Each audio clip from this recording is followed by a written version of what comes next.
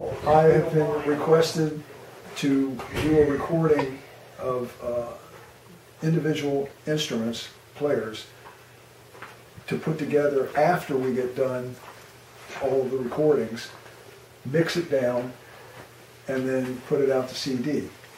And of course we'll take it to a CD and then try to market this whole project, which is kind of an abstract art project, visual and audio, and it's combined, and it's going to be actually pretty interesting. We're following the visual, so you are going to listen. I mean, you're going to see what's going on, and you're going to take your instrument and try to follow what's going on with the water and with the leaves, whatever it is. And does he give you a key to play in, or any kind of a rhythm meter? No, it's completely up to the musician to follow whatever the subject is they're listening to or watching.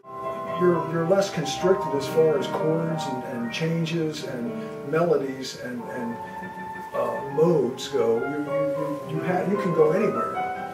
So it kind of gives you a freedom that you don't have when you're playing, say, a commercial job, or if you're playing with somebody that is recording a tune or doing original tunes and stuff. You're not there.